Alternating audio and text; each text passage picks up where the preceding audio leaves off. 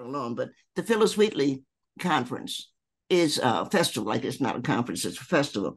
It's so important because Miss Wheatley, like a lot of us at the beginning of our career, Miss Wheatley was accused of not doing her own work, that how could a Black woman write poetry that's beautiful and that's important. And they actually, had her sit down. They being the so-called white intellectuals, now how did you get to this line and how did you get to that line?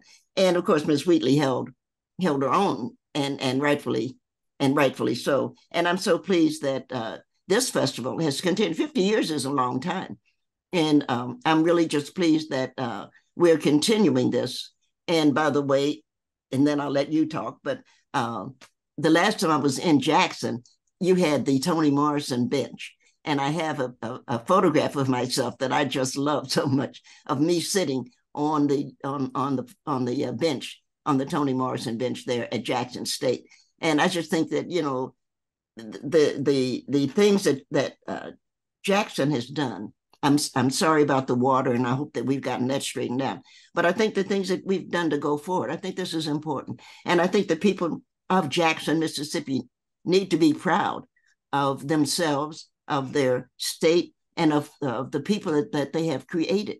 I think that I think that you should not be down on yourself because you're a Mississippian, because it's a wonderful, the creativity coming out is great. And I said that badly, but it's nonetheless true. The creativity coming from Mississippi is great. And I didn't mention, I should have, Alice Walker, speaking of Walkers. And Alice lived, right around the corner from Margaret. And so that was just great, to be right there with all of this history. And you think, my goodness, you talk about feeling great.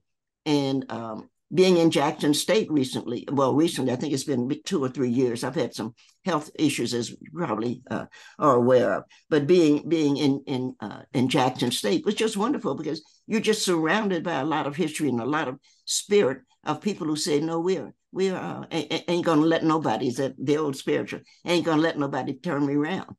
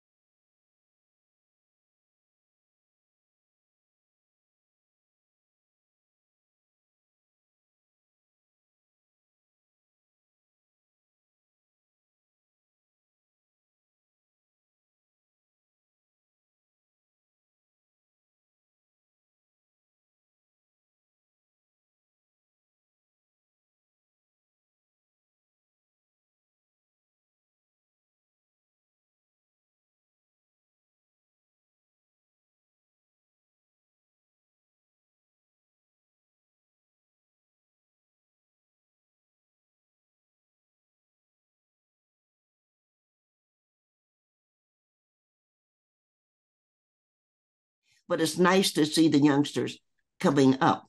And for me, it's really nice to see the novelists coming up, because the novelists are telling us, poets we tell a lot. I think we help people see things, but the novelists tell the story. Mm-hmm. And I think that if somebody asked, well, what's the Black library? Well, the Black library was the people in the forest going out into the woods after a day's work, singing spirituals. They were putting the story together.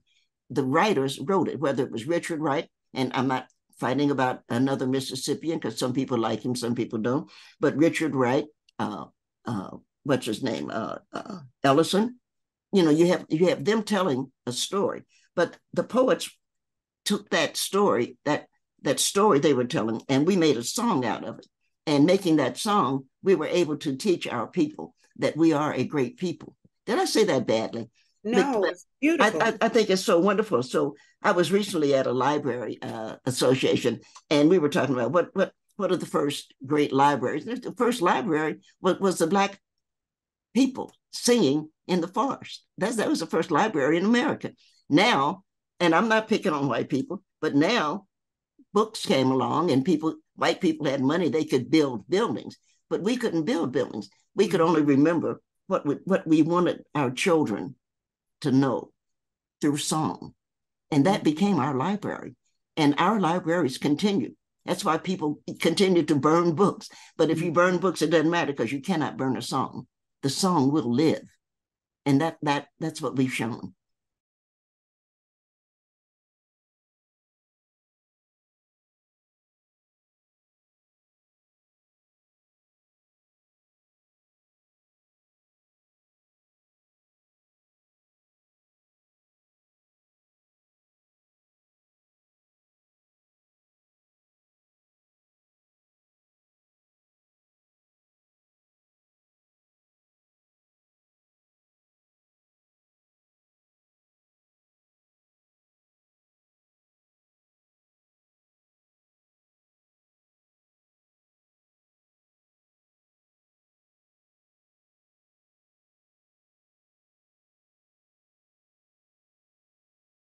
I just think about the gathering. I'm going to use bad language again. But one of the things, if you get a bunch of particularly Black women, and that's going to be Phillis Wheatley on up or down, whichever way you look at it, the one thing we're going to talk about is food. And so we all cook. And by the way, Margaret Walker was as you know, was an excellent cook. Margaret could cook. And as much as we loved her, and we all did, Gwendolyn Brooks couldn't cook. So when Gwen would invite you to her home and say things like, oh, I'll cook, I'll make dinner for you, everybody would go like, oh no, not Gwen cook, because she couldn't cook. But Margaret, for Margaret, it was worth coming down to Mississippi for, because Margaret could cook. And Margaret and I cooked together. And that was just always a pleasure. It was always a pleasure to come down. She was great. And I think that's one thing we do. And when I think about space, when I think about the galaxy, I'm always saying that the group that we've got to get into the galaxy are Black women. And people say, why? And I say, because we're the only people that get along with everybody. And as we go up to Mars, there's a documentary on me called Going to Mars, the Nikki Giovanni project. But as we go to Mars, and as we meet Martians, the first thing Black women are going to say is, are you hungry, baby? Have you eaten? Because that's what we do. And a poem does the same thing, or a song does the same thing. If you get a bunch of Black women together, you're going to hear the humming because they hum. And somebody says, my grandmother used to do that song, because I'm back to my library. We know each other's songs. We know what our grandmothers and our great-grandmothers taught us. I think it's fabulous. So you're saying, well, what do we teach? I don't know what we teach, because I don't know it's our job to teach. I think it's our job to be loving and to be patient and to listen. And I think that's what people like me try to do. I'm not trying to teach anybody anything. I'm just trying to be me and to let them know that for whatever it means, I got your back. If you're tired, I got your back. Come and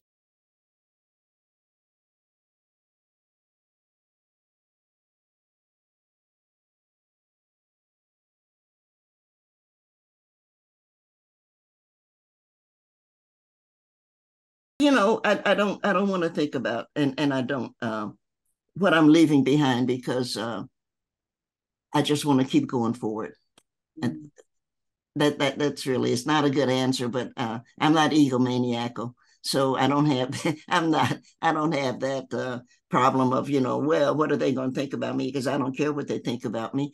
And and I would advise all the young writers out there not to care what they think about you, because all of the really good writers that I'm aware of, nobody knew that they were really good, for 100 years. You've been dead. So you may as well continue to live and enjoy it, and be pleased with your work, to know that you have done the best that you can do, because that's all you can do. And at any given point, somebody has said, well, I've been asked this, and we all do a lot, well, what would you tell your, 30-year-old self? Well, I don't know, but I know that whatever I did at 30 was the best I can do, like whatever I'm doing at 80. And I can't let what I did at 30 affect me, because there's going to be contradictions. If you never make a contradiction, you haven't grown. Mm. The other word for that would be you're stupid. You have to have contradictions because as you learn things, you realize, oh, I could have done better. I could have done it differently. And that's all you can do. So I appreciate anybody, that's reading my work, and I'm glad, and all anybody will ever be able to say that I know is that, well, I know she did her best. And that's it. I really have done my best. I am doing my best.